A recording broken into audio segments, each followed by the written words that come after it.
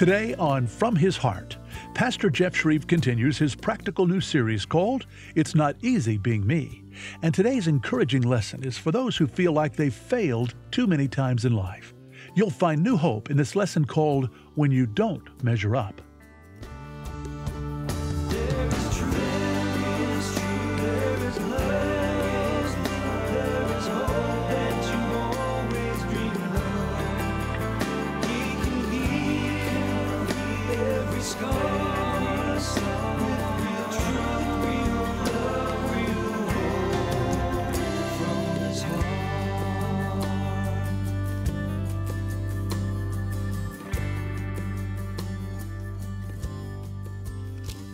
I want to speak to you this morning on this subject, when you don't measure up.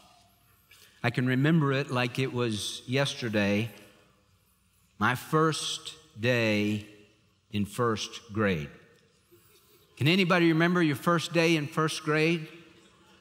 I went to Catholic school, and so I had a white shirt on because we had uniforms, and I had this white shirt and these salt and pepper pants and new shoes, first day of first grade. I was excited and I was nervous all together. My mom made me a sack lunch along with my other brothers and sisters. I'm the fifth of 6 kids, and so I had a sack lunch. And then she got me, of all things, to take first day of first grade, my dad's old briefcase. Who takes a briefcase to first grade? I mean, she should have gotten me a hat that just said nerd alert, nerd alert. So here I'm going into first grade with my briefcase and my lunch and my new shoes and, sit down there. And I sat next to Timmy Fraguglia. He's the first guy I met in first grade. And I was thinking, man, I hope Timmy likes me because I'm nervous. And I could tell he was nervous too. And what was going on in my little 6-year-old heart and mind is, do I have the stuff that it takes to make it in first grade? Can I keep up with the other first grade fat cats, And you're just kind of nervous because I've never been in first grade before. And you're wondering to yourself, do I have what it takes? Can I measure up? Hey, we're in a series called It's Not Easy Being Me. And today we want to look at that subject about measuring up. Thinking and wondering and agonizing over that question, do I measure up here in this group, in that group, in this profession, in that profession, in this class, in that class, on this team, on that team? That kind of feeling, it's rooted in insecurity. Now, the dictionary definition for insecurity is this: it's uncertainty or anxiety about yourself. Not confident about yourself or your ability, a lack of assurance. When we're insecure, we lack assurance in who we are and what we're able to do and how we can function in certain arenas. And the truth of the matter is this: many, many people struggle with insecurity. They're not going to tell you, because that would make them vulnerable. But you can tell that they're insecure. Some of the most insecure people are the people who always brag on themselves. We think that person's a braggart. That person just is so stuck on himself. Typically, when somebody has to tell you how great they are, it's because they don't think they're very great. And they're trying to build themselves up in your eyes so you would think that they have esteem because they don't feel it very much. Lots of people struggle with insecurity, struggle with this thought that they don't measure up, that they're not good enough, they're not smart enough, they're not cool enough. That they just don't have what it takes. And although they try and try and try and try, it just doesn't seem to be enough. Now that may describe you. Hey, I deal with this thing called, do I measure up?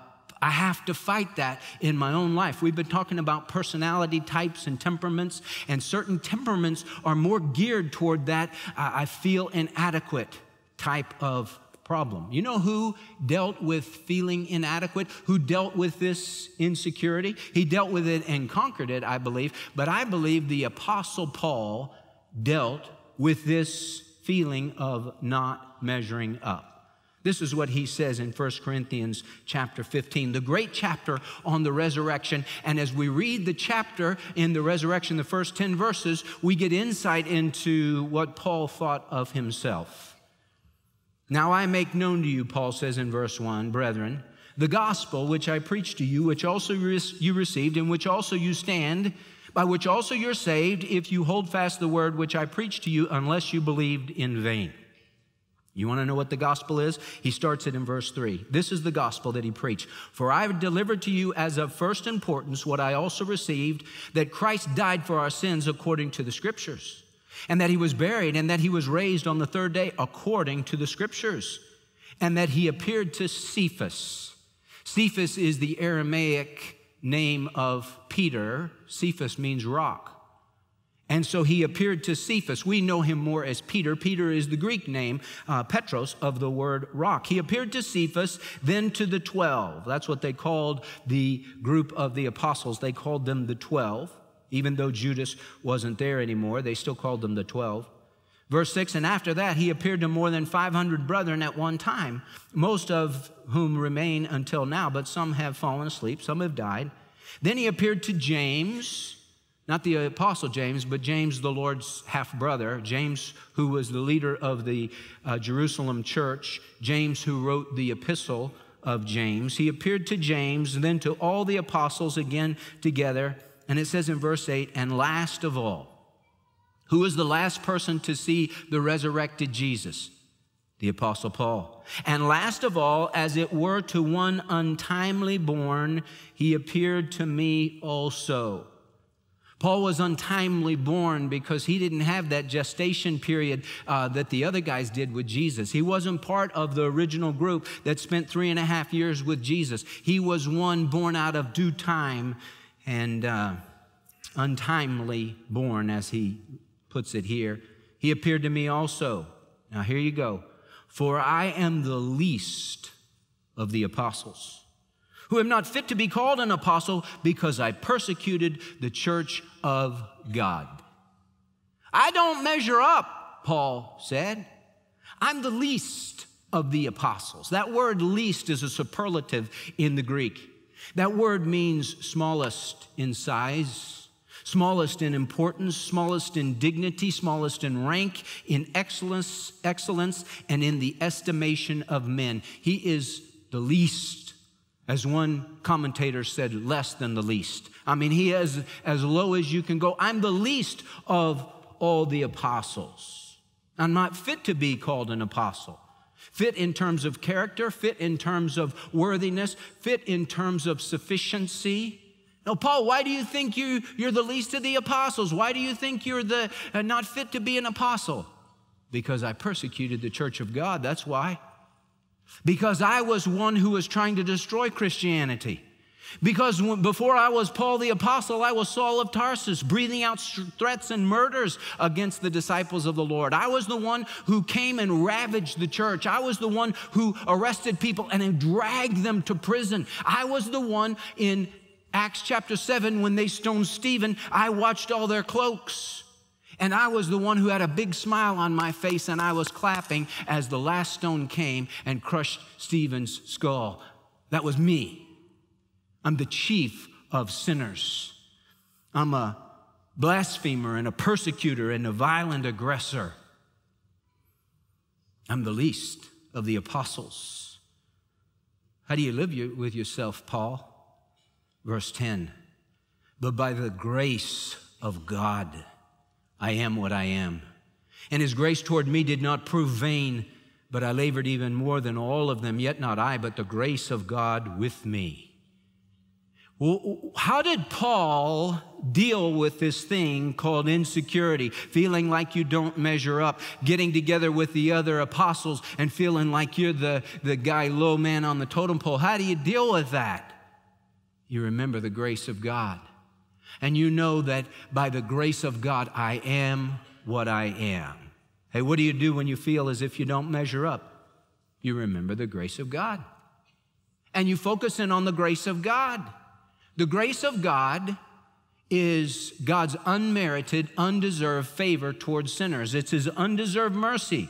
It's His undeserved love. Somebody has translated the grace of God this way, defined the grace of God this way. It's love in action. The Old Testament doesn't really use the term charis, in the New Testament is grace. It doesn't use that term as much as it uses the Hebrew word hesed. The Hebrew word hesed, which is translated loving kindness, that word is used 175 times in the Old Testament. Never do we find the word loving kindness in the New Testament. What we find in the New Testament is grace. Grace. Jesus came into this world, and the Word became flesh and dwelt among us, and we beheld His glory, glory as of the only begotten of the Father, full of grace and truth. What is grace? Grace is God's loving kindness. I love that word. It's God's faithful love mixed in with His wonderful kindness. It's His loving kindness toward undeserving sinners. And Paul said, I am what I am by the grace of God. And His grace had tremendous effect in Paul's life. It was His grace that turned Saul of Tarsus into Paul the apostle. It was God's grace that took the chief of sinners and made him the most used saint in all of the Bible. Maybe Paul is the greatest Christian who ever lived. From the chief of sinners to the greatest of saints. How did that happen? It's by the grace of God. So we want to look today at the grace of God. Because when you don't measure up, you desperately need to think on His grace and receive His grace and live in His grace. I want to share with you two assurances today. See, the person who thinks he doesn't measure up, she doesn't measure up, is an insecure person, is a person who is lacking in assurance. So I want to share with you two assurances today from God's Word and from the grace of God. First of all, assurance number one, the grace of God brings eternal life. The assurance of eternal life, the assurance of eternal salvation. Hey, we have lots of people who call themselves Christians who are very insecure when it comes to death and what happens after death. And you ask them a question, do you know for sure you'd go to heaven? And they're like, man, I hope so, maybe so, guess so. I'm a little nervous about that one. I don't like it when they preach on that stuff because it makes me nervous, and I know I'm supposed to be sure, but I'm just not so sure. And listen, it's the grace of God that gives you assurance. It's the grace of God that brings eternal life. Ephesians chapter 2, the Lord says it twice. He says in verse 5, for by grace you've been saved. And then he says in Ephesians 2:8, for by grace you've been saved through faith. And that not of yourselves, it is a gift of God, not as a result of works, lest any man should boast. You've been saved by His grace. That's the only way anyone ever gets saved. You don't get saved by your good works. Nobody gets saved by his good works. As Adrian Rogers used to say, you're not saved by your sweat, you're saved by His blood. By His blood. And you didn't do anything to deserve and earn His blood. It's all of grace.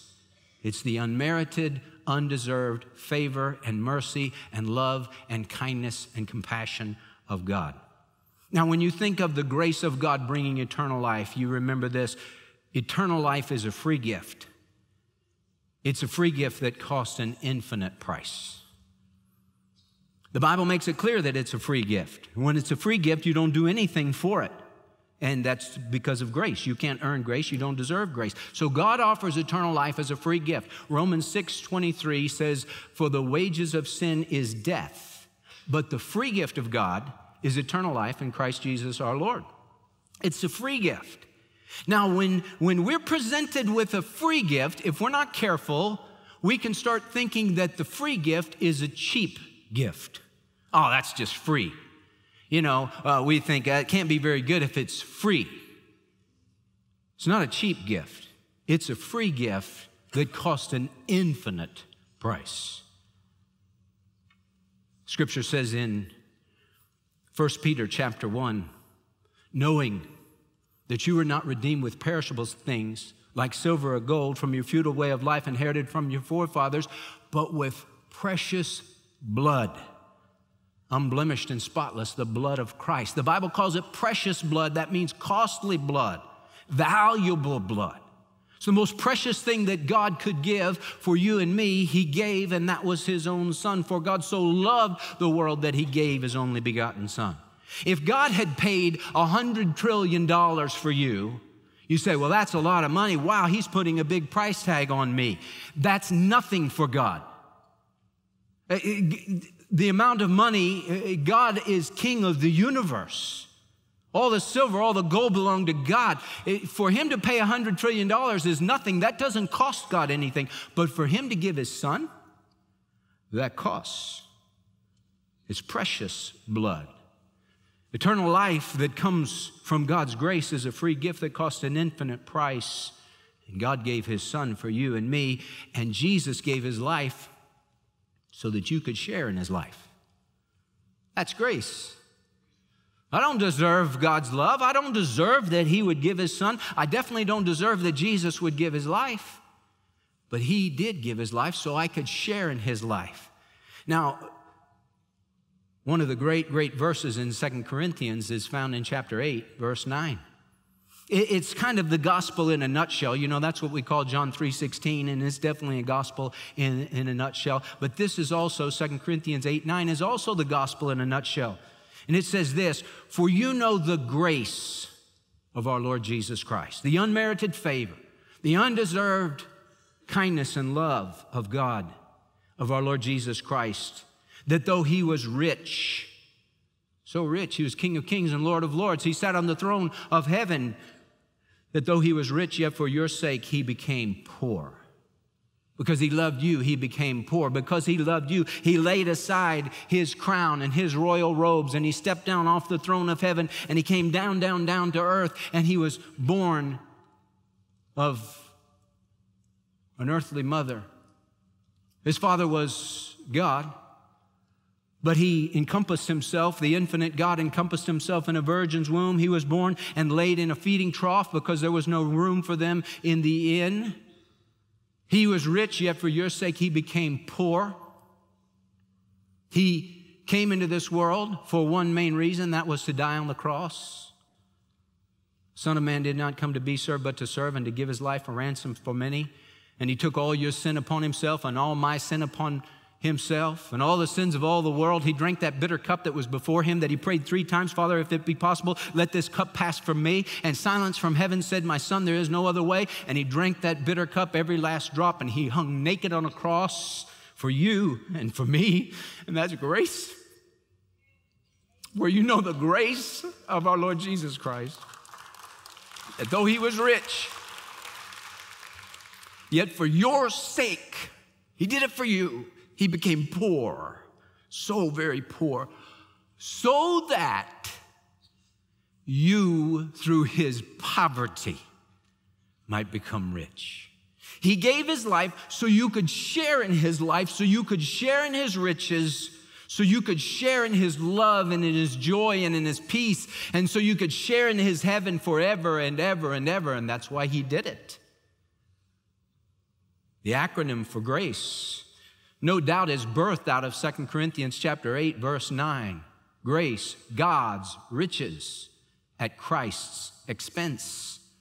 That is grace. He who knew no sin became sin for you and me, that we might become the righteousness of God in him. He who is rich, yet for your sake he became poor, that you through his poverty might be made rich. The grace of God brings eternal life. And let me tell you something about eternal life. Eternal life, when you receive Jesus as Savior and Lord, when you turn from your sin, when you truly repent and cry out to Jesus to save you, to save a wretch like you, and you know that you're a sinner and you're lost without him, and you cry out to him, he saves you just like that. And he gives you eternal life, and you can never, ever, ever lose it.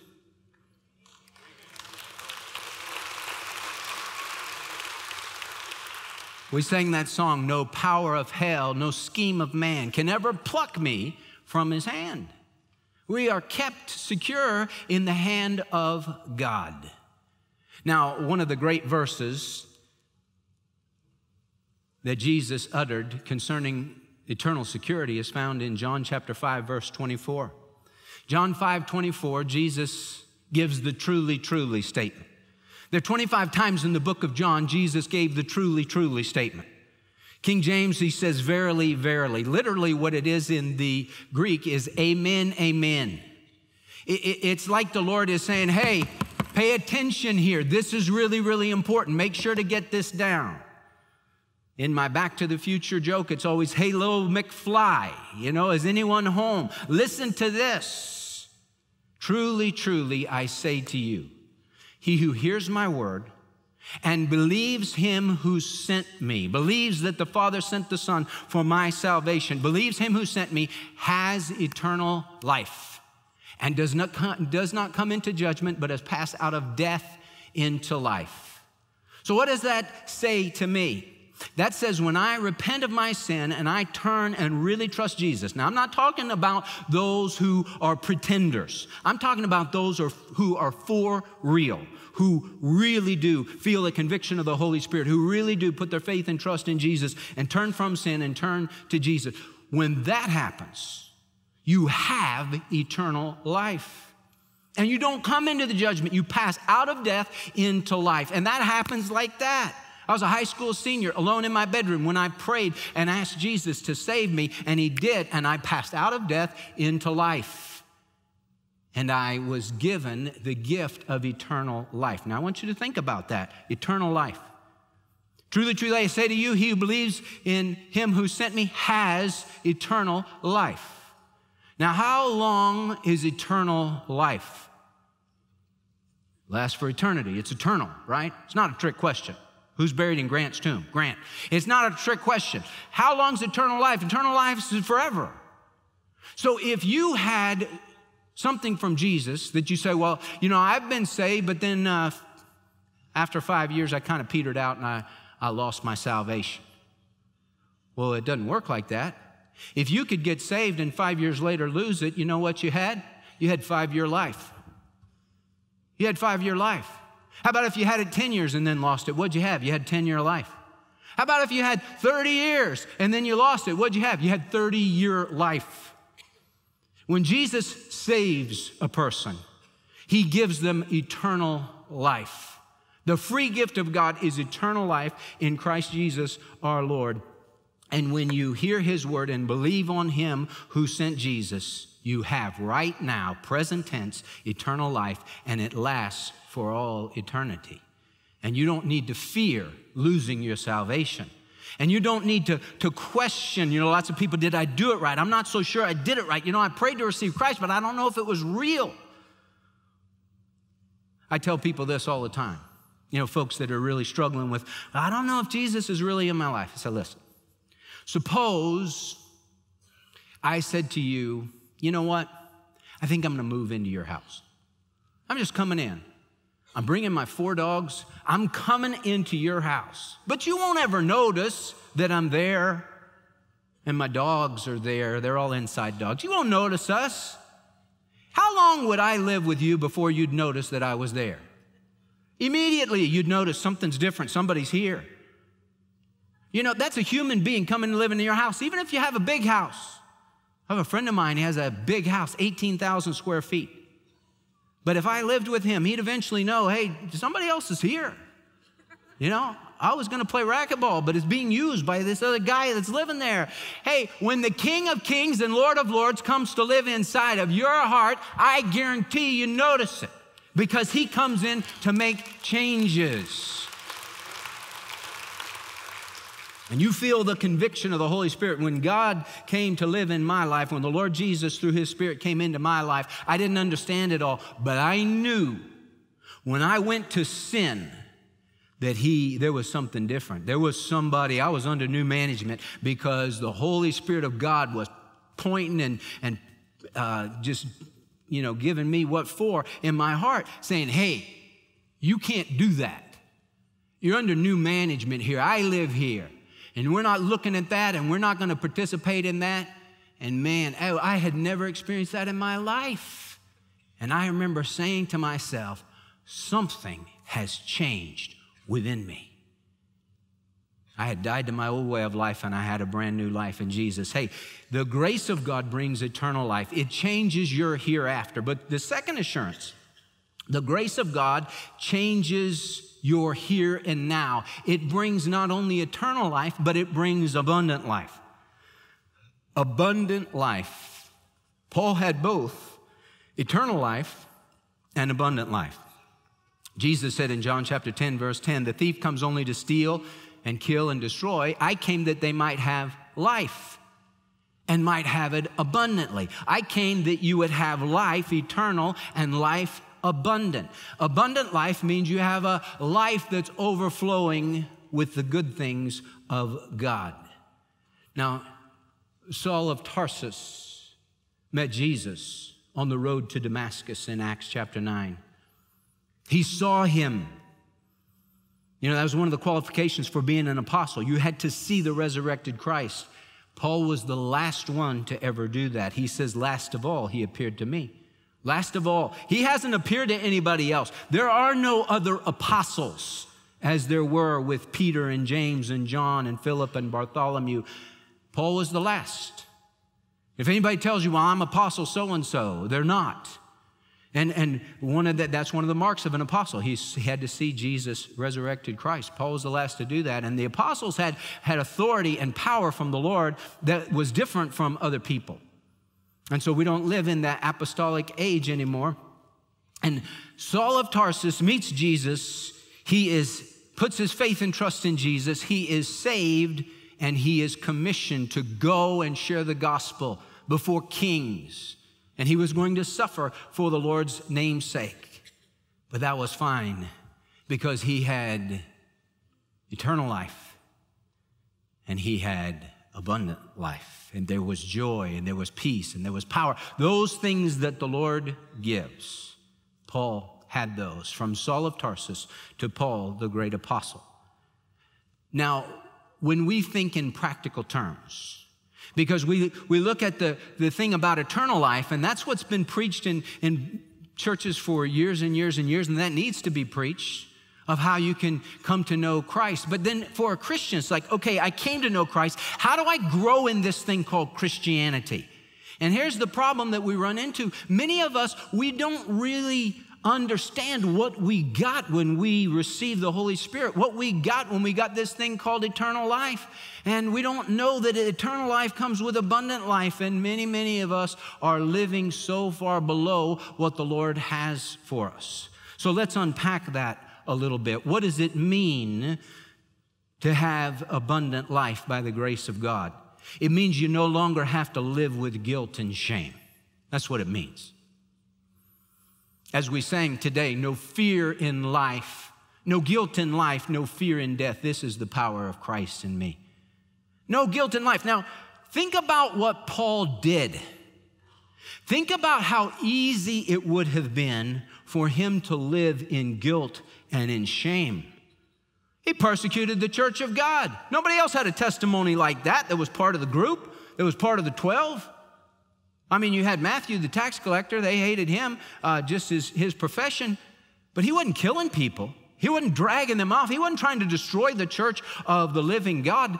Saul of Tarsus was. So it would have been very easy for him to always live in guilt and shame. Kind of like in that Nathaniel Hawthorne play, The Scarlet Letter, where you're just always marked. You know, Hester Prynne had a mark that she had to wear, the big red A on her chest for adulteress. Well, Paul could have felt like, well, I have this mark that says, it's a big B, it says blasphemer. Or some days I get to switch it out and then I get a big P, persecutor. Or some days I have a V, violent aggressor. And so he's always feeling like I'm just damaged goods. I definitely don't ever measure up. He didn't live like that. Why? Because of the grace of God. I am what I am by the grace of God. And he didn't have to live in guilt and in shame. It was Paul who wrote in Romans chapter 8, verse 1, there is therefore now no condemnation for those who are in Christ Jesus. The moment that he put his faith and trust in Christ Jesus, he was placed in Christ Jesus, and in Christ Jesus, there is no condemnation for you or for me. I don't care what you've done. And I love, and I go back to this in my own mind over and over and over again, the prostitute in Luke 7 who wept at Jesus' feet, who repented at Jesus' feet. And he said to her whose sins were many, and Jesus didn't try and whitewash that. Her sins were many. She had done terrible things. He said, your sins are forgiven. Your faith has saved you. Go in peace. Not go in guilt, not go in shame, not go and be a second-class Christian. No, go in peace. You receive his forgiveness. He's forgiven you. So you receive that. Acts chapter 10, verse 15 says, what God has cleansed, no longer consider unholy. You don't have to live in guilt and shame. Why? Because of the grace of God. Because Jesus paid it all to him I owe. Sin had left a crimson stain. He washed it white as snow. But here is a problem for all of us. What do you do when the devil comes with his billy club and comes at you and begins to beat you up and beat you down with the sins of your past? Oh, yeah, Jeff, that might be true for other people, but you remember when you did this, Jeff? You remember when you did that, Jeff? Some of you are thinking, as I'm talking, you're thinking, yeah, but he doesn't know about my abortion. Maybe it was 2, maybe it was 3. He doesn't know about my sin. If he knew about my sin, then he wouldn't say I can live free of guilt and free of shame. I don't have to know about your sin, and you don't have to know about my sin. God sees it all, and God knows it all. And the blood of Jesus, God's Son, is able to wash white as snow. So let me have you write down this to remember when the devil tries to beat you up over guilt and shame, you remember this little acronym, A-R-P. A, acknowledge. You acknowledge. When the devil says, yeah, but look what you did, you acknowledge and say, you know what? That's right, I did that. I did that. Hey, the devil could have said to Paul, hey, Paul, you're a blasphemer and a persecutor and violent aggressor. Here, let me put that patch on your chest so that everybody knows how terrible you are, how awful you are. The devil comes at us that way just as he came at Paul that way. You acknowledge it. Yeah, that's right, I did that. And then R, you remember. You remember what Jesus did on the cross. He hung naked in agony and blood. His blood was shed for that sin, for those sins. And his blood washes white as snow. I remember, yes, I committed that, and Jesus died for that. And then you praise him. You praise him that he paid the price for that sin, and you can live no guilt in life, no fear in death. We sing that song from time to time, It Is Well With My Soul. The third stanza says this, my sin, oh, the bliss of this glorious thought. My sin, not in part, but the whole, has been nailed to the cross, and I bear it no more. Praise the Lord, oh, my soul. He's taken it all away. As far as the east is from the west, so far as he removed our transgressions from us. Man, it's all because of the grace of God. That's abundance when I don't have to live with this heavy coat of guilt everywhere I go. I'm just second class. I don't measure up because, man, if they knew what I had done, then they would hate me, and I hate me. And the Lord doesn't hate you. The Lord loves you, and he paid for all of that. And the devil tries to put the coat on you. You throw the coat off, and you remember. Acknowledge what you've done. Yes, remember the cross and praise him for it. Secondly, you don't have to live trying to earn God's acceptance. Because of the grace of God, I don't have to live anymore trying to earn God's acceptance, trying to be good enough for God to accept me, for God to love me, for God to want to be around me. Many have the testimony of growing up in a home where their acceptance from mom and dad was based on performance. Performance-based acceptance. And performance-based acceptance says if you perform right, if you do well in school, if you clean your room, if you do well in sports, if you do well in dance, if you do well in drill team, if you do well in band or whatever it might be, then I will accept you. But man, you mess up, and your room's a mess, and you're mean to your brother and sister, you mess up here, you mess up there, you get bad grades, well, that's doghouse for you. I don't accept you. You are unacceptable. And kids grow up in that household, and they learn pretty quickly that I'm accepted based on my performance. Listen, just as an aside, performance is important, but performance doesn't determine acceptance. Debbie and I love our girls whether they performed or not. They were ours. We accepted them whether they performed or not. Now, we can be displeased with what they're doing, and there can be consequences for what they're doing, but never for them. It's always on the action. It's never on the person. But we can easily internalize it, and it's the person, and it's like, I'm not acceptable unless I'm doing these things before my parents, and then they will accept me. And some parents do that consciously, shun their kids, reject their kids, withhold love from their kids if they're not performing correctly. So we take that over into our relationship with God, even as Christians. And we think, well, the only way God will accept me is if I'm doing good. If I'm having a quiet time, if I'm having a prayer time, oh, I missed my prayer time this morning. God is probably going to give me the Hong Kong colic. I mean, there are just bad things coming my way because I didn't pray long enough. I didn't study long enough. I should have given some money to that homeless person, but I didn't, and I'm such a terrible, horrible person. And everything's based on performance. And you think God accepts you because of your performance. He does not.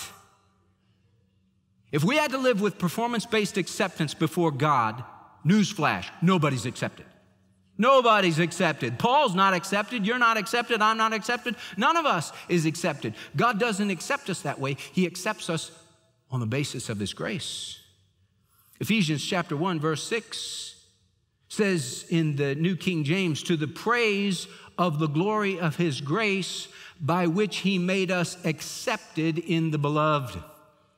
We're accepted how? We're accepted in the beloved. The beloved is Jesus. And how are we accepted in the beloved in Jesus? By grace. By grace. I love the story in 2 Samuel chapter 9.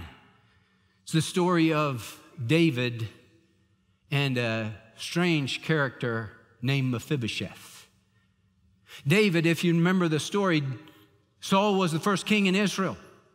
Saul was head and shoulders above everybody else in Israel. He was the tallest. He was handsome. That's our king. And the people followed Saul, but Saul started off good. He ended poorly. He was a bust of a king. Saul had a son named Jonathan. He had other children. He had a son named Jonathan. And when they were at the battle of Elah with the Philistines, and Goliath said, I defy the ranks of Israel. Send me a man that we may fight together. The one who should have gone out to fight Goliath was Saul, but he was too afraid. So little David, 15, 16, 17-year-old David, peach fuzz on his chin, he goes out and he fights Goliath with a sling and a stick, and he defeats Goliath. And he is then put into the army of Saul because he's a mighty warrior, even though he's so young, and he begins to lead the armies to great victories. And the women begin to sing, Saul has slain his thousands, and David his tens of thousands. And Saul looked with suspicion on David from the moment he heard that song, and he became jealous and paranoid of David. Well, David is the anointed king. He's the one that's going to follow Saul. And strange as it would be, the normal pattern would be Saul is king, and then Saul dies, and then Saul's son Jonathan would be king. And Jonathan, if there's anybody that should hate David or see David as a threat, would be Jonathan. But Jonathan and David were best buddies. They were best buddies. In fact, they were such good friends that they entered into a covenant together, a blood covenant together. A covenant where you would cut your wrist and the other guy would cut his wrist, and you'd put your forearms together and you'd mix your blood together, and you say, I will do good to your descendants forever. I'm in covenant with you. And David and Jonathan had a covenant. Well, as time went on, David and Jonathan fell in battle. Jonathan and Saul fell in battle, and David was indeed set up as king over all Israel. And in 2 Samuel chapter 9, David says to his servants, is there anyone left of the household of Saul that I may show the kindness of God for Jonathan's sake? And they said, well, there's one kid, Mephibosheth. He's the son of Jonathan. He's a crippled kid. His nursemaid dropped him when he was 5 years old, and his legs broke, and they never mended right. He's crippled. He's lame in his legs. He's living in a place called Lodabar, which means place of no pasture. And he was there hiding from David, thinking David would try and kill him, because that's what the kings did. If you were part of the old royal line, you would get wiped out, because the new king didn't want anyone coming in saying, well, wait, I'm of the house of Saul. I'm going to take over. And so when the entourage came to get Mephibosheth, he said, oh no, he's found me. And David's men come and take him, and they bring him before David. And he's afraid, and David said, Mephibosheth, don't be afraid. He said, I'm not going to kill you. I'm here to bless you. I'm here to restore you. You're going to eat at my table. I'm going to give you servants. I'm going to restore the lands that were your father's. And Mephibosheth says this, what are you doing? And why are you doing this for a dead dog like me? That's how he referred to himself, as a dead dog. He's as low as you could get, a dead dog. Why would you do this for your servant who is a dead dog? And David said to him, Mephibosheth, I'm not doing this for you. I'm doing this for your father, Jonathan. It has nothing to do with you. I'm not accepting you based on you. I'm accepting you based on Jonathan. How does God accept me? Not based on Jeff Schreve, based on Jesus Christ. Ephesians chapter 4, verse 32 says this, and be kind to one another, tender-hearted, forgiving one another, even as God for Christ's sake has forgiven you. Why does God forgive me? For my sake? No, for Christ's sake. Because the Father says, yeah, well, when you received Jesus, you were placed in Jesus, and so I treat you as I would treat my own son. You're in the beloved, and I accept my son, and now I accept you. You don't have to live trying to work for God to be pleased with you. This is my beloved son in whom I'm well pleased. Listen to him. And when I'm in Jesus, the Father says that about me. This is my son, Jeff, and he is beloved because he's in my son, the beloved. And I may not be pleased with everything he does, but I'm pleased with him because he's my son. My 3 girls, I'm pleased with my girls. They may not do everything right, but I'm pleased with them because they're mine. And God is pleased with you if you know Christ because you're his. You don't work for acceptance. You work from acceptance, knowing that you're accepted in the beloved. And then lastly, you no longer have to live without power and purpose. Look at verse 10 again. But by the grace of God I am what I am, and his grace toward me did not prove vain. But I labored even more than all of them, yet not I, but the grace of God with me. Paul said, I received God's grace, and it blew my doors off. It changed my whole life. It changed my hereafter, and it changed my here and now. It changed my eternity, and it changed my present. And there is power now because the Holy Spirit of God lives inside, and there is great power when the Holy Spirit comes in. 1 Corinthians 15 is all about resurrection.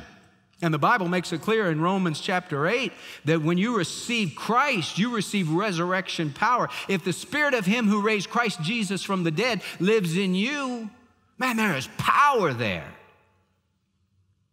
We can have power to overcome sin. Hey, everybody in this room, we struggle with sin. We struggle with different sins. I heard Ravi Zacharias talking the other day, the great apologist, and he says, he was talking about a particular sin. He said, that's not the one I struggle with, but I struggle with other things. Everybody struggles with something, whether it's worry or whether it's jealousy or whether it's pride or whether it's slothfulness or whether it's lust, whatever it might be. We all struggle with certain things.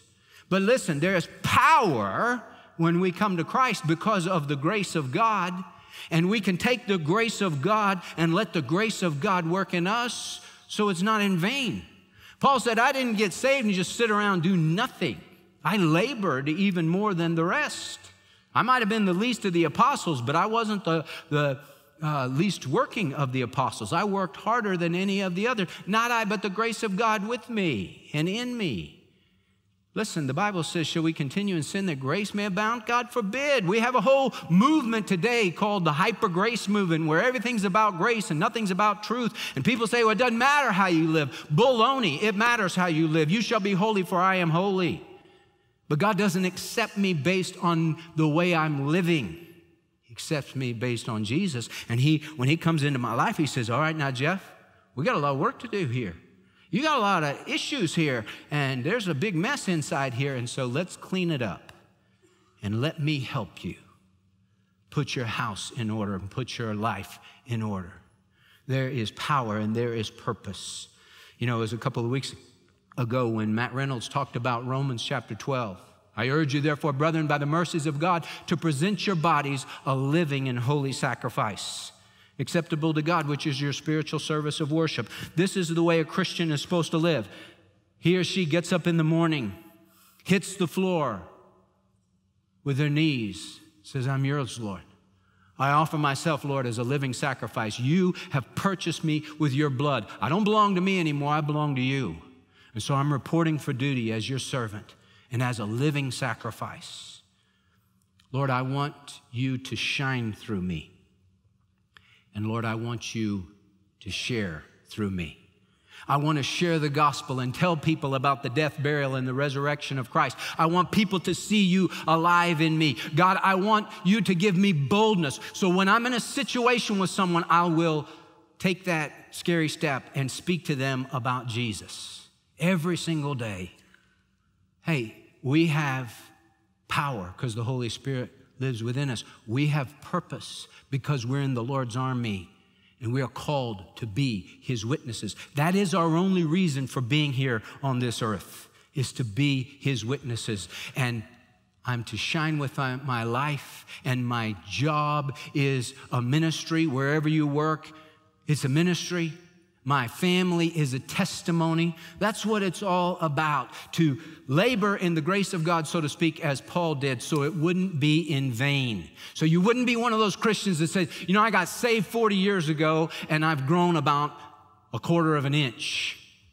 I got nothing to show. At the end of my life, when I stand before the judgment seat of Christ, he says, what did you do with what I gave you? I gave you my grace. What did you do with it? Well, I didn't do much with it, Lord. I just kind of sat around.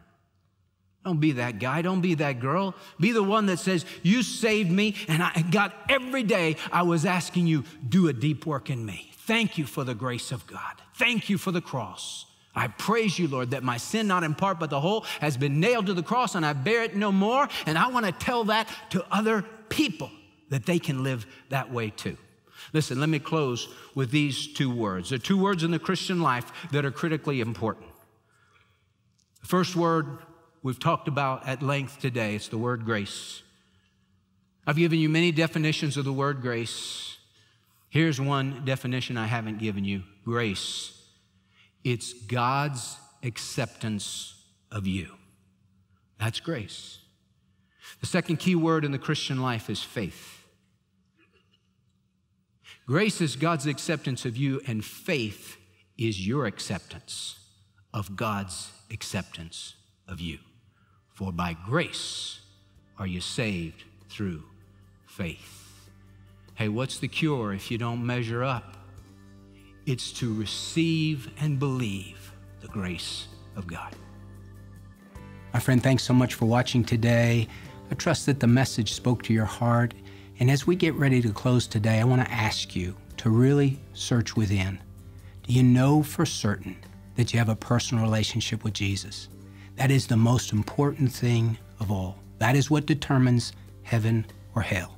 And if you're not sure about that most important question, today's the day to make sure, to drive that stake in the ground and know for certain that you belong to Jesus. This is what you have to do. Just pray a simple prayer from your heart. Lord Jesus, I need you. I know that I'm a sinner and I'm lost and I can't save myself. But Jesus, I believe that you are God in the flesh. I believe that you came down from heaven, you walked this earth, that you lived, that you died on the cross for my sins, and you rose again from the dead. And Lord, right now, I open my heart to you. I surrender my all to you. come into my life and forgive me of all my sins and be my Lord and my Savior. And Jesus, I promise to follow you all the days of my life. My friend, if you'll pray that kind of prayer and mean it, the Lord will come in and your life will never be the same. I would love to hear from you, to know that you're watching, to know that God is using this broadcast to make a difference in your life, to know that you just prayed that prayer of salvation to receive Christ as Savior and Lord. Please take the time to call that toll-free number on your screen, write me, email me, let me know what's going on and how we can pray for you. You really are important to God, and you're important to us, and we're here for you.